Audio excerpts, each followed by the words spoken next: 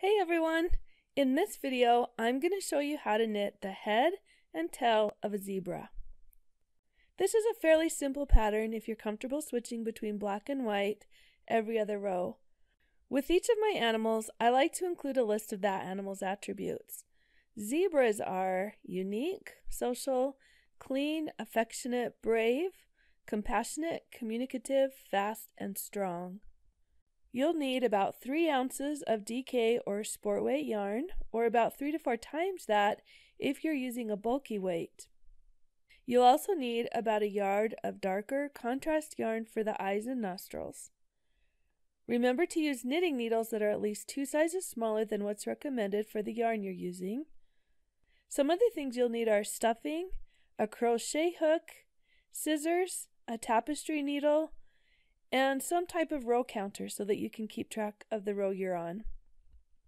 The techniques and stitches you'll need for this animal are stockinette, basic increases and decreases, mattress stitch for the seams, crochet loop stitches for the end of the tail, and fringe stitches for the mane. This video focuses only on the head and tail of the zebra. All of my animals use the same body and leg patterns, so I've made separate videos for those pieces, and you'll find links to them in the description. To get the stripes on the body and legs, cast on white, and then switch to black on row 2. Then alternate 2 rows of black and 2 rows of white throughout the rest of the patterns. For the black hands and feet on the legs, stop alternating colors and knit in all black from row 18 on. In this video, I'm using super bulky yarn, which makes a really large zebra. You can see how much bigger the legs and body pieces are when you compare them to the legs and body of this finished zebra, which was knit using worsted weight yarns. The yarn I'm using suggests using size 13 or 9mm needles, so I'm using size 11 needles so the stitches will be tighter. Just a few more things before I get to the pattern. Don't let my knitting style throw you off, just knit and purl in the way that's most comfortable for you.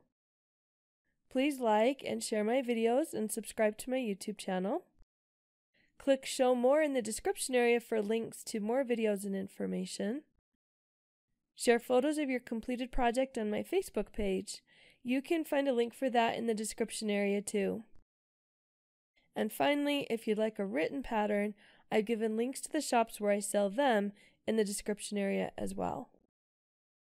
Okay, let's get started with the head. Cast on 12 stitches in black. Be sure to leave enough of a yarn tail that you'll have something to sew with once you're done.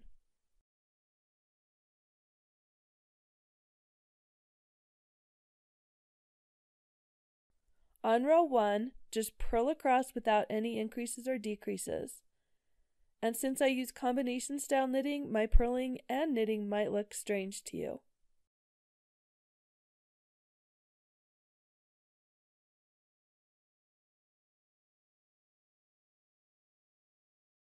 Row 2 is an increase row. Knit 2 and then increase 1 to the last stitch. You should have 17 stitches at the end of this row. You might have noticed that I like using an invisible increase known as make 1. If you want to make it, you do it by knitting into the stitch on the row just below the stitch on the right needle.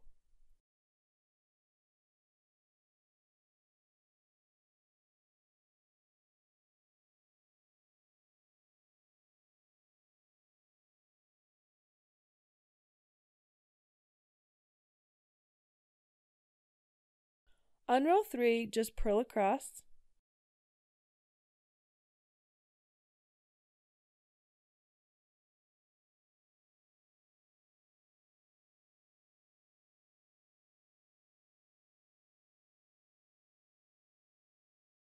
Row 4 is another increase row with the pattern of knitting 3 and increasing once. Follow that pattern across to the last 2 stitches and knit them. And that should give you 22 stitches.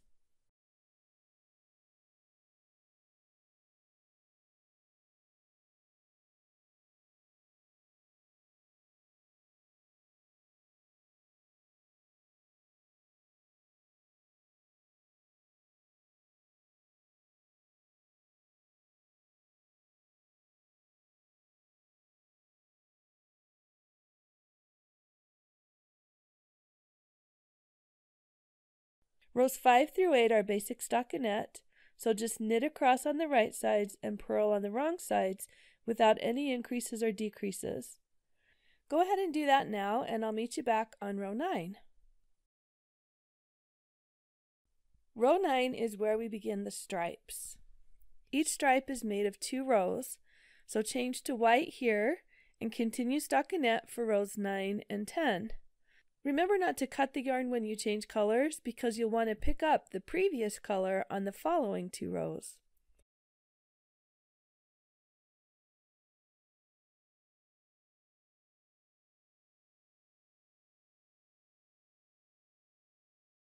Rows 11 and 12 continue stockinette, but these rows are done in black. Because you didn't cut the yarn from the previous rows, you can just pick it up, leaving enough slack to cover the space of the prior 2 rows. Be careful not to pull or stretch the yarn here or your seams will pucker.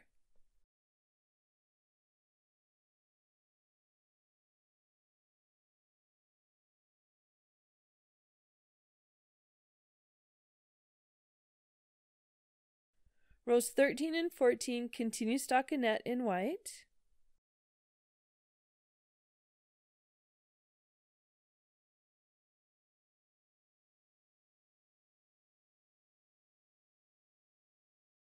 Row 15, but not 16, continues stockinette in black.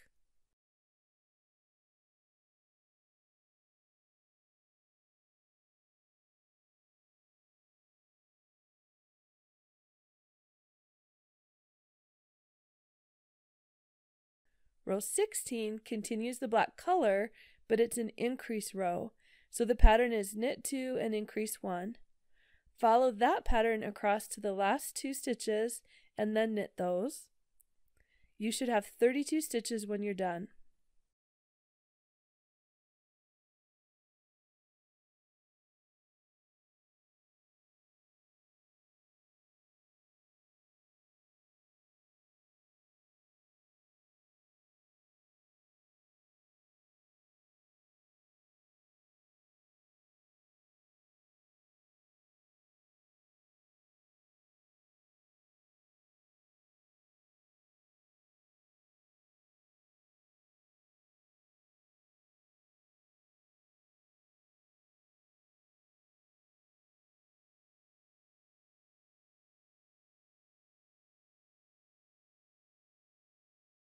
Change to white and purl across for row 17.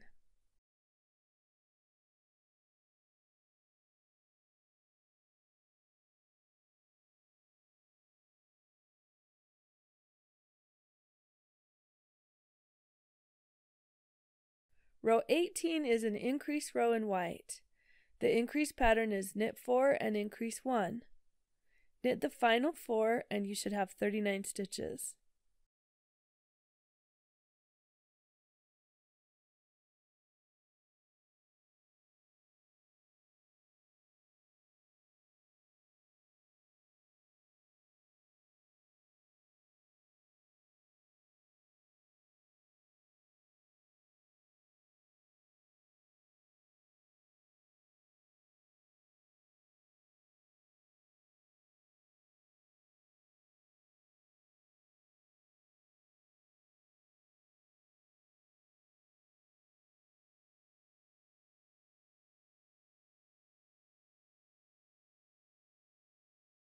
Change to black and purl across for row 19.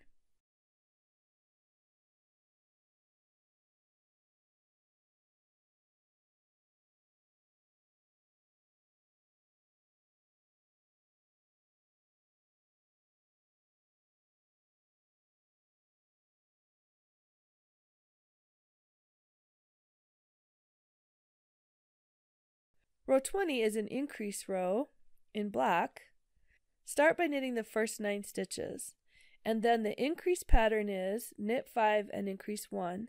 You'll do that 3 times, and then just knit the last 15 stitches, and that should give you 42 stitches.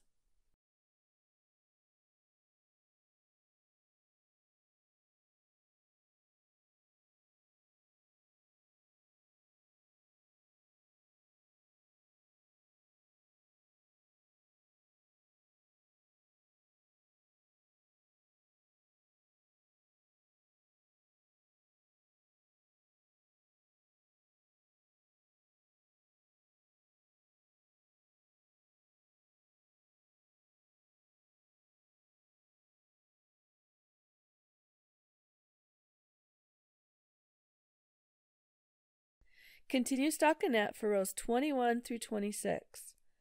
Remember to alternate color each time you begin a purl row. Let's do that, and I'll meet you back on row 27.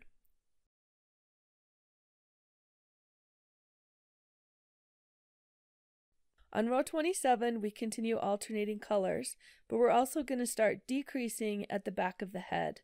So purl the first two, and then purl 2 together. Then the pattern is purl 5 and purl 2 together. Do that to the last 3 stitches and purl those. When you're done, you should have 36 stitches.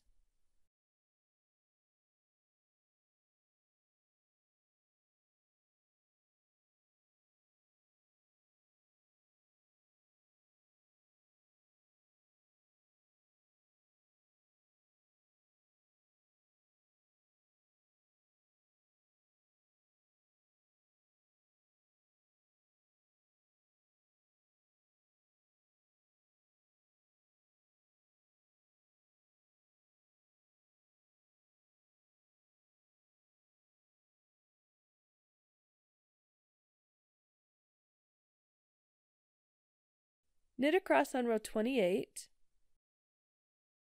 Change color on row 29 and purl the first 2. Then the pattern is purl 2 together and purl 1.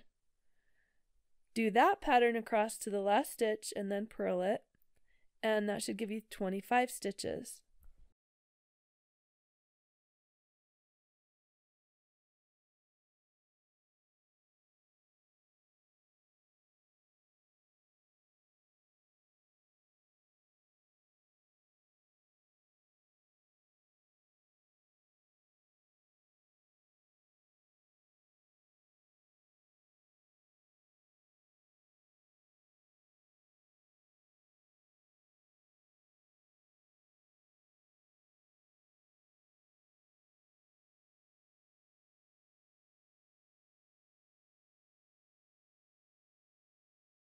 Knit across on row 30. Change color on row 31 and purl the first stitch. Then purl 2 together, do that all the way across to the last 2, and then purl those individually. So you should have 14 stitches when you're done with this row.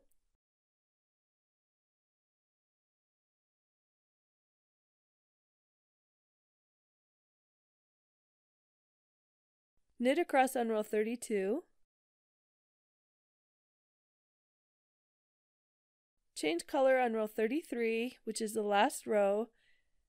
Purl the first stitch and then purl 2 together across to the last stitch and then purl it. And you should have 8 stitches when you're done.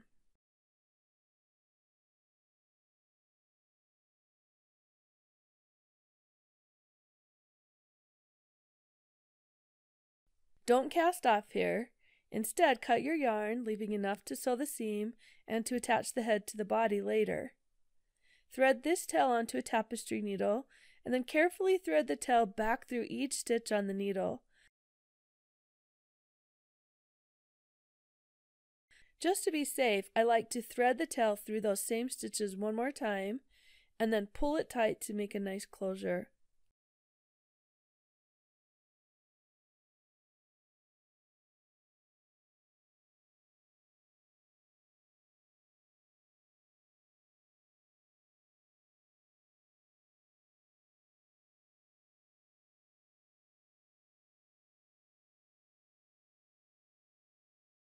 Now sew the bottom head seam a little less than halfway from the back to the neck at the bottom of the head.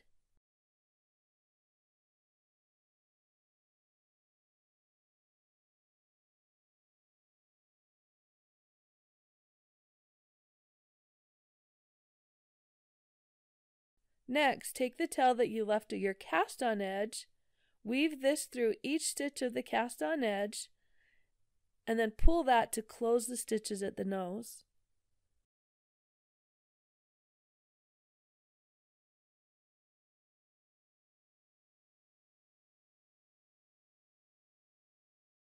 Then sew this end of the head seam a little less than halfway to the bottom of the head.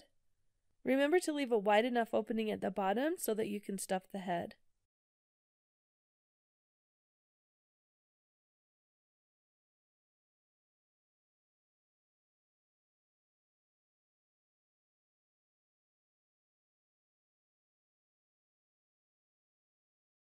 That finishes up the knitting for the main headpiece.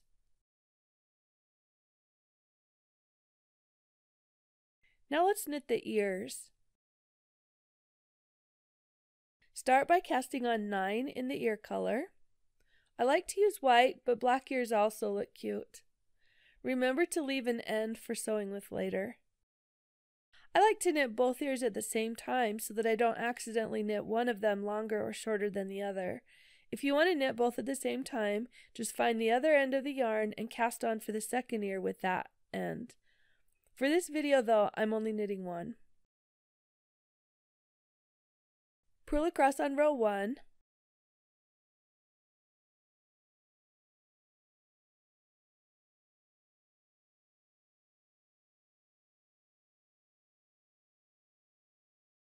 On row 2, the pattern is knit 2 and increase 1.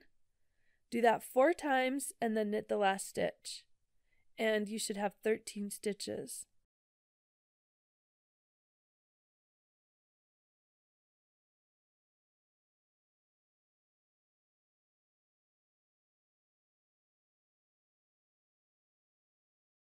Purl across on row 3.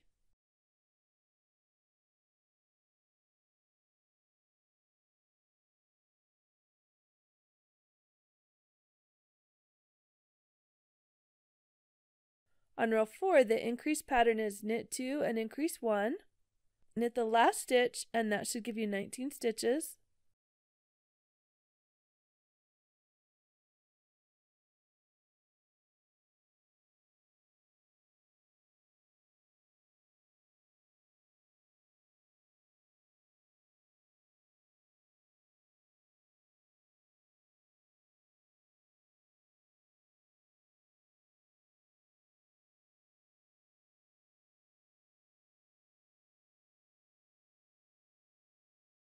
Rows 5 through 12 don't have any increases or decreases, so just continue in stockinette, and I'll meet you back on row 13. On row 13, we decrease using the pattern of purling 1 and then purling 2 together. Do that till you only have 1 stitch and then purl it, and that should give you 13 stitches.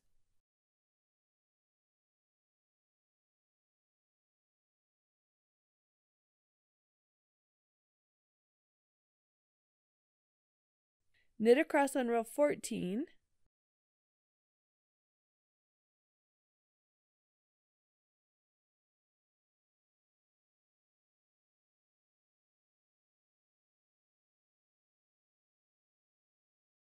On row 15, purl the first stitch and then purl 2 together 5 times. Then purl the last 2 stitches individually, and that should give you 8 stitches.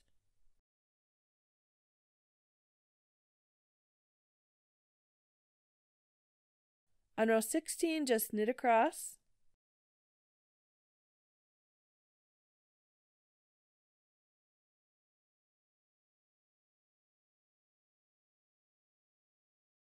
On row 17, purl the first stitch and then purl 2 together 3 times. Then purl the last stitch, and that should give you 5 stitches. Cut the yarn, leaving enough to sew with later. Thread this tail onto a tapestry needle and then carefully thread the tail back through each stitch on the needle. Again, I like to thread the tail back through those same stitches one more time and then pull it tight so that the ear has a nice tip.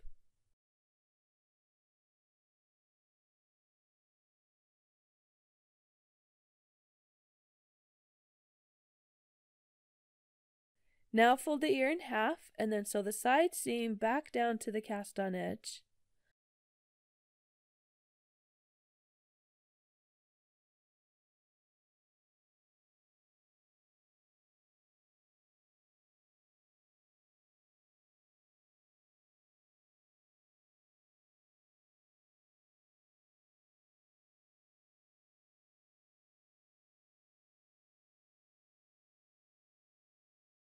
I also like to fold the ear so that there's a nice indentation on the front side.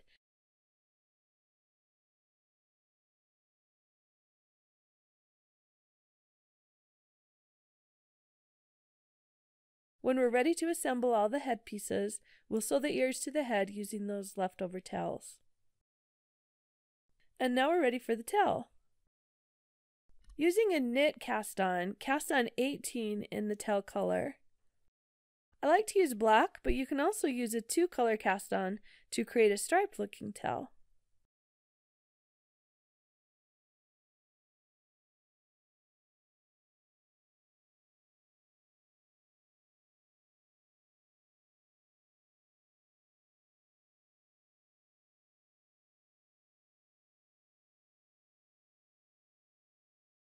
If you want to add chain loops to the tail, here's a way to do it that prevents having lots of ends to weave in later. Be careful not to stretch the stitch or pull it off the needle, and stick your crochet directly into that last stitch. Then chain 10. Each chain is made by hooking the working yarn and pulling through the loop on the hook, and you're going to do that 10 times. Now make a single crochet into the stitch that's still on the needle. Then chain again 13 times. Chaining 13 times here makes the middle loops just slightly longer than the 2 side loops.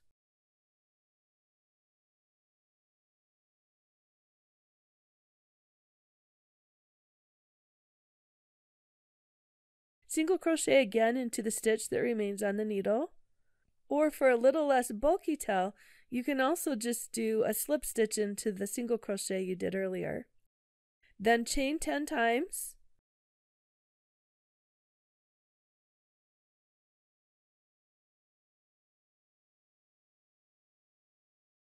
And single crochet or slip stitch to finish off the final loop. Now bind off all the stitches that are left knitwise to finish the tail.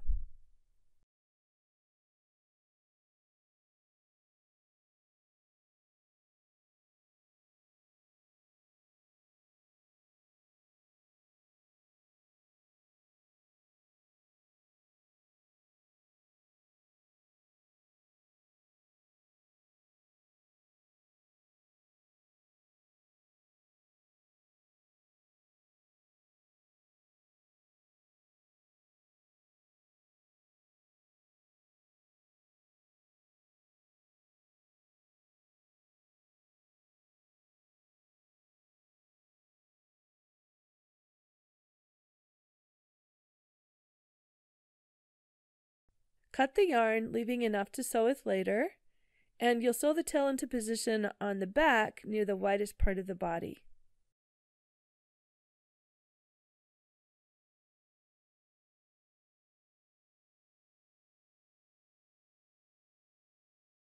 Now we need to assemble all the pieces, and then we'll be able to add the mane to the assembled animal. If you haven't already knitted the arms, legs, and body, go ahead and do that now.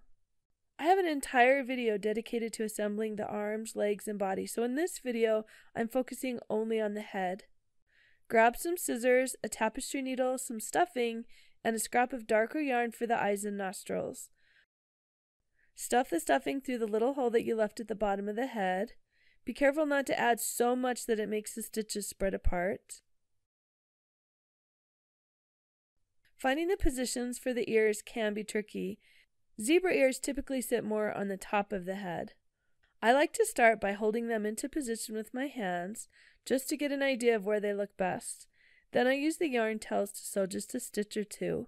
I consider those temporary stitches that I can remove easily if the position isn't quite where I want it.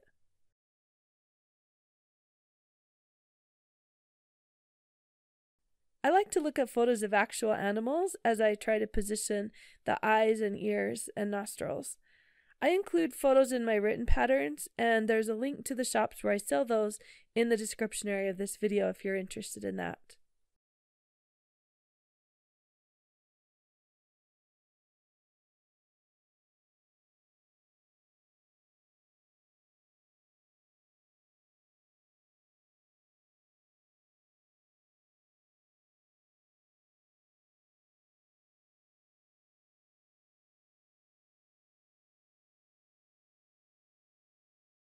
Now let's add the nostrils.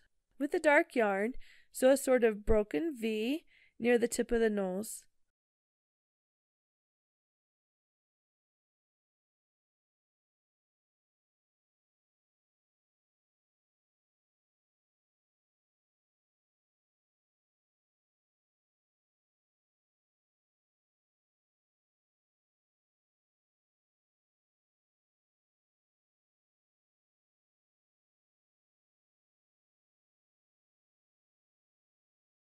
For most animals, the eyes look best below the forehead and closer to the nose. I like to sew the eyes on the second white stripe of the zebra, about 3 to 4 inches or 3 to 4 stitches apart. A French knot works well for the eyes, and here's how you do that. Pull the yarn out at the position where you want the eye, then stick your needle back in through that same place and come back out 1 stitch away. Don't pull the yarn all the way through, but leave a little loop that you can stick your needle into. Pull that loop snug but not too tight against the needle, and then, while holding it in place, wrap the yarn 5 to 6 times around the needle. The more wraps you use, the larger your eye will be, but remember that more loops can also be difficult to manage, and it's difficult to get clean edges on eyes if you've got lots of loops. Then hold the loop and wraps carefully with one hand as you pull the needle and yarn through them, creating a little circle of loops. To secure the little circle of loops into position, I like to add a couple more loops by stitching close near the bottom of the eye on the head and then coming back out through the center of the loops. I like to do this a few times until the eye feels secure on all sides. And follow these same steps to add the second eye.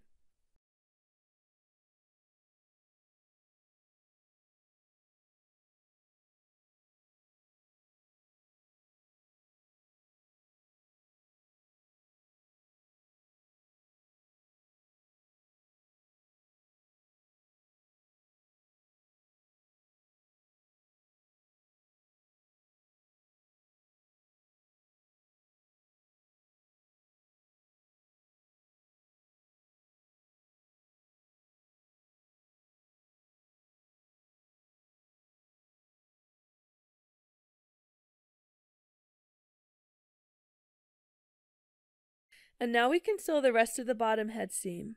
Find the original yarn that was used to sew the head seams, and then stuff all the other straggling ends inside the head, and then finish sewing the seam, leaving just an end of yarn for sewing the head to the body later.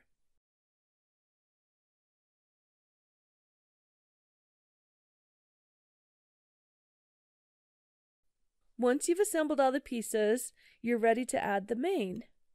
So you'll need a crochet hook for that. Start by cutting strands that are a little more than twice as long as the eventual desired length. These strands will end up being folded in half once the stitch is complete. Holding 1 to 3 strands together, fold them in half, making the ends as even as possible. Insert a crochet needle into the stitch where you want the fringe stitch to be, and with the crochet hook, pick up the strand where it's folded in half and pull that part way through the stitch. Your strand should have a loop on one end of the stitch and loose ends on the other. Now pull the loose ends through the loop on the other side of the stitch and then pull snugly but not too tightly. And that's a fringe stitch. You're going to do fringe stitches between the ears and down the back of the head.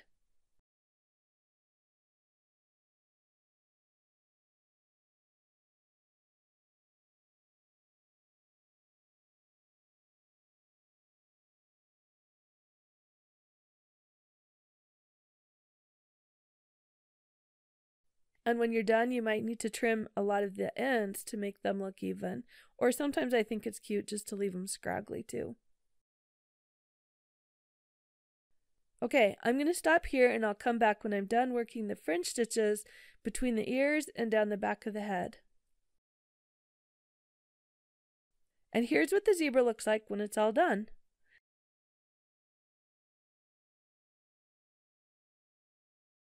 It's also fun to make a colored zebra. Here's an example. It's a pink zebra that I made with pink and white stripes and a fun novelty yarn on the mane. I also knitted this one a matching letter sweater. Thanks for watching this video. Don't forget to like it and subscribe to my channel so you can get notified when I release new patterns, and share a photo of your completed project on my Facebook page. See you next time.